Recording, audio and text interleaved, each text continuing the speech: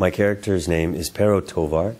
At the beginning of the film, he is on the run alongside Matt Damon's character, William. We're mercenaries on the Silk Road. I would have to assume he is, you know, an escaped soldier from the Crusades, probably. And I wonder if he even knows he's in China by the time the movie starts, because all he's been doing his whole life is running and stealing. I hope so. I think that there's something very unifying about entertainment.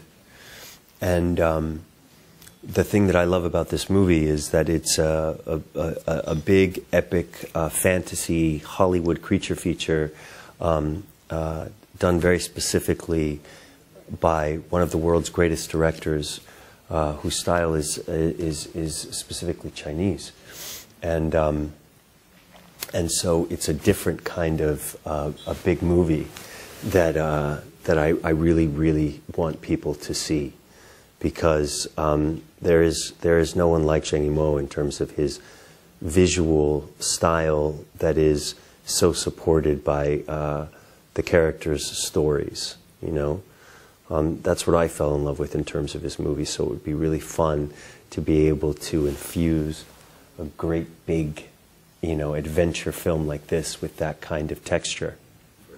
They put me into some sword training for this movie. I actually trained alongside Ting Xing, and she was better than me, I must admit. But she had a little bit of a head start. She had, like, you know, she'd started before me. But I took some of my cues from her because she was very good. Well, what attracted me to the project is initially the director. When the project was mentioned to me the first time, it seemed too good to be true to actually get to be a part of it. So when I found out that I would be, it's one of the best news I've ever gotten. I didn't know what a taotie was before this, before I read the script, and so it was very interesting to learn, you know, the origins of this kind of creature, and it's exciting to be a part of a project that is going to kind of like uncover it once again, because it seems that it was a bit buried by the popularity of the dragon, and it's a much more primal kind of like character, very representative of consumption and greed, and just sort of like blind consumption, really, and in numbers, it's such a terrifying thing. Ballard is an Englishman that's been with the soldiers that are protecting the wall for 25 years.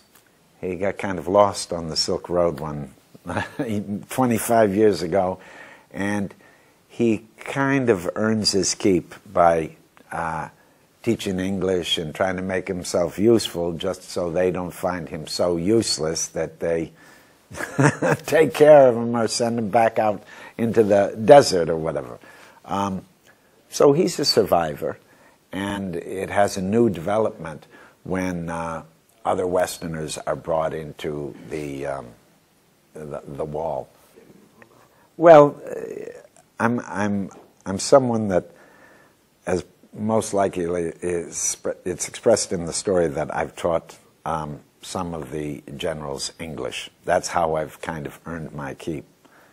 One interesting thing is, during one of the scenes, they realized that they wanted translation. And of course, I don't know 2 words of Chinese. So that day, while we were shooting, I had to learn the text, and Andy Lau had most of the dialogue that day. And I had to watch him, and I had to know what he was saying just by kind of intuition and also by his gestures. Because when we were shooting, I was giving Matt simultaneous translation, but I didn't know that they wanted me to translate until we shot.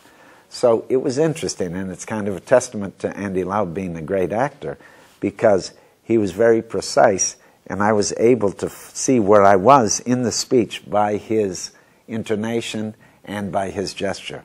So that was interesting to me.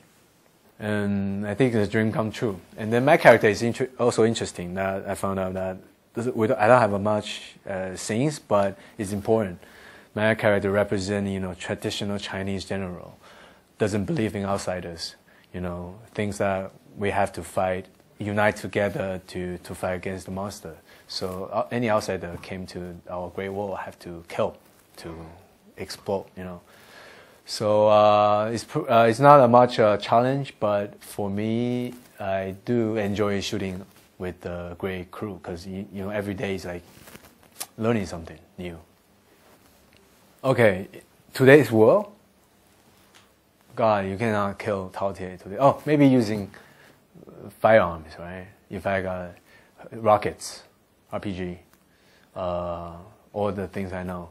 But I was like, I didn't know Taotie looks like until today.